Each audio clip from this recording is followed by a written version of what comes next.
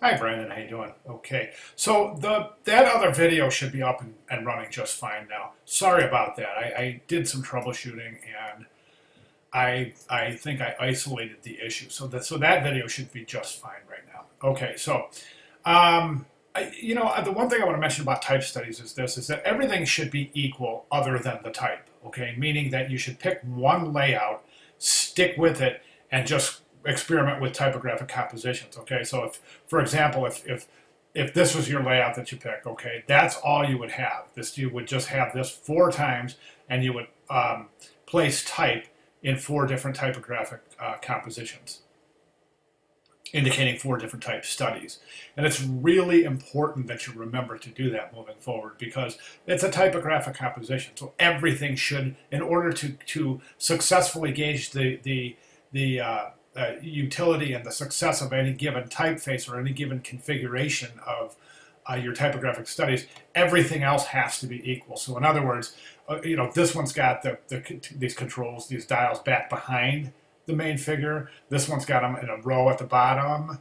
This one's got them kind of in a triangle configuration. This one's got a gradient that goes dark to light, top to bottom. This one's got a gradient that goes light to dark, upper left to lower right. So you see what I'm saying? Every one of these layouts is different, where the layouts should be identical. The only thing that should change is your typographic composition. Okay, that said, I definitely think this is the most effective of the 4.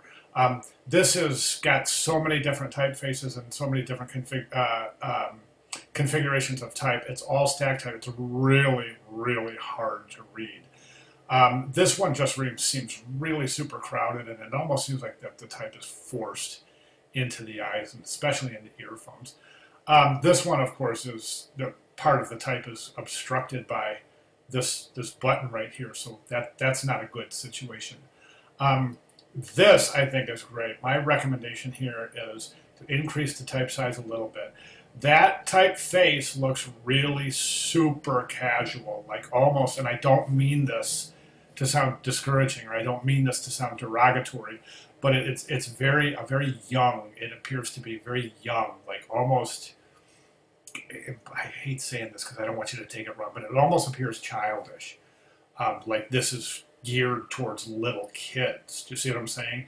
And it's because of the casual nature of the typeface here. I would recommend a sans serif, even Helvetica, Futura, Gill Sans, something like that for your typeface. And I would definitely try to use a little separation here. Okay, so you have Mr. Nice Guy. That's the name of the company, right? And what do they do? Multimedia and entertainment. So multimedia and entertainment are related to each other, whereas Mr. Nice Guy is a little bit not. It's related, but it doesn't have to exactly. These are belong together, multimedia and entertainment. So let's do this. Typographic composition.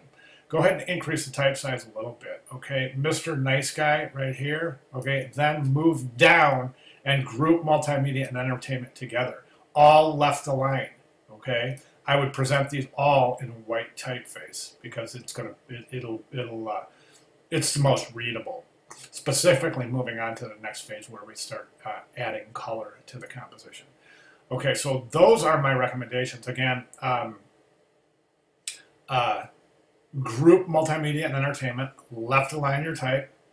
I would go ahead and align it right to that left eyeglass right there, that left side of the right eyeglass right there. Use that as your guide. And it's always a good idea to find something to add to use as a guide when it comes to alignment. So use that as your guide, right? So Mr. Nice Guy, then a little space, then multimedia and entertainment. So there's a bigger space between Mr. Nice Guy and multimedia than there is between multimedia and entertainment. That, by virtue of proximity, is creating a relationship between multimedia and entertainment, and isolating Mr. Nice Guy as something that might be different, and it is in this case because it's the title. Okay, all right, good job. Those are my recommendations. I'd like to see those changes if you think they're going to improve. If not, you feel free to use whichever one you think has got the most potential. But those would be my recommendations. Okay, if you have any questions, please let me know. Thank you, Brandon.